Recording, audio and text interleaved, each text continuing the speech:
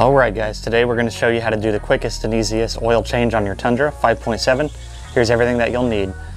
Oil filter wrench, and then in this case it's a performance tool, so that requires a 1/2 inch drive. I have a 1/2 inch to 3/8 adapter because I want to use my 3/8 ratchet. You need a new crush washer for your drain bolt. You need the 3/8 extension, a 14 mil socket, ratchet, preferably some gloves, some rags, oil filter. You'll need about 8 quarts of 0W20 oil, and then an oil drain pan. And that's everything that you need in order to do this job.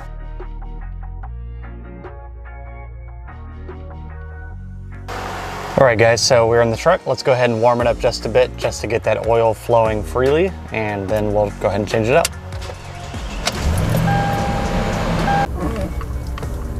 All right, we let it run for about 1.5 minutes or 2, and that's good enough. We don't want it to be scalding hot. Let's go ahead and pop the hood.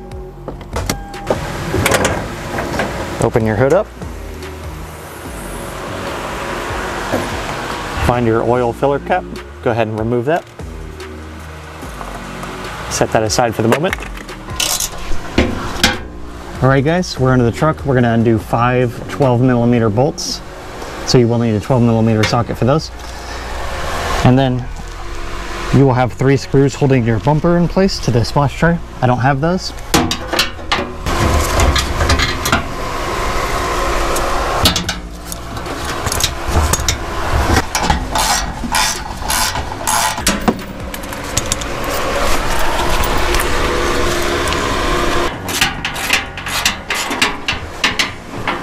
Okay, now that the pan is removed, you'll see the oil drain bolt here on the pan, back behind the cross member. All right, now we will loosen that 14mm socket and drain the oil.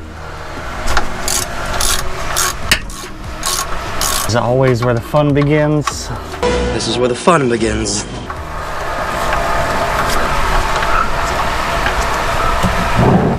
And here we go. All right. Now that we've sufficiently let that drain, we are going to replace the copper crush washer here. I'm using a 5/8 copper crush washer.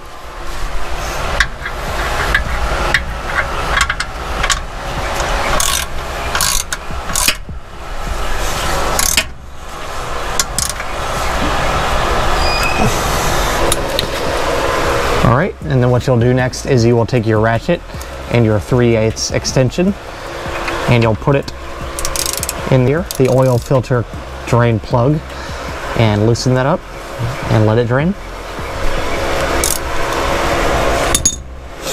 Now in the case of mine always likes to spin free without actually turning this cap, and that's okay. It's not entirely necessary, it just makes the job easier.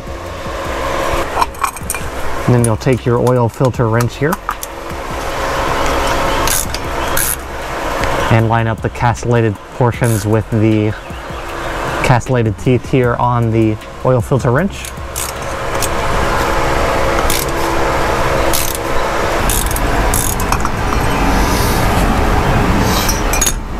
Like I said, it really helps if you can get the drain plug out, but a lot of times I can't.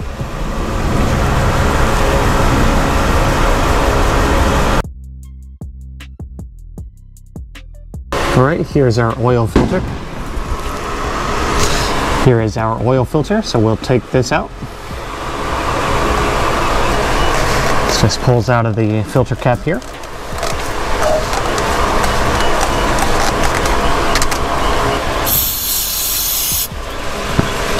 Just gonna clean the filter out here with some brake parts cleaner.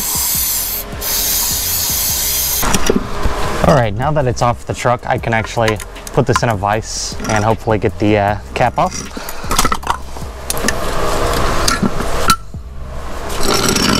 And there we have it. So then you will unscrew the cap. Some oil might come out now. I forgot to mention this in the tool list, but you'll need a flathead screwdriver to pop that O-ring out. and then seat the new O-ring. and replace the drain cap. Now to replace the O-ring on the oil filter housing, use a flathead screwdriver there as well.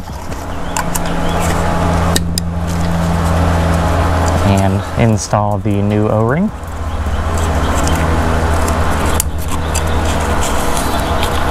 There's a channel here for it. There we are.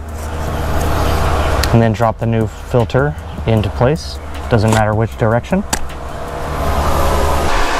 Now replace the oil filter housing.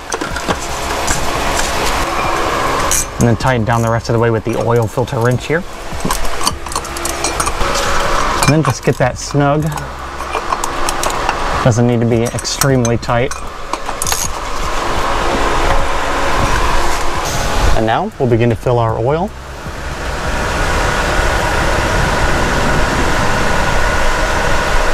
I'm going to use the entire 5-quart jug here. All right, here is our 6th quart, quart number 7.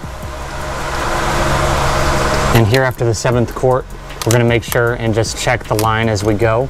We're just going to fill it up to the fill line since there might be some leftover oil, and make sure that we're at the optimal instead of just adding 7.4 directly, because you're never going to get all the oil. Might be hard to see, but we are right on the mark here. So what we're going to do is go start up the truck now and warm it up and make sure that all the oil circulates and that we're at the right level still. So just start the truck up, let it run for a minute. Let's go ahead and check the oil. Shut the truck off. Check our dipstick here. Okay, now it reads just a tad low, it looks like, so we're going to add just a little bit more. And once you reach that optimal level, we're going to go and put the splash tray back on.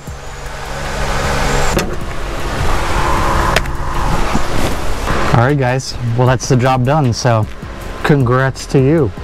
Now all that's left is to get a nice juicy cup of lemonade and help yourself to a like or a subscribe down below. Thank you guys for watching.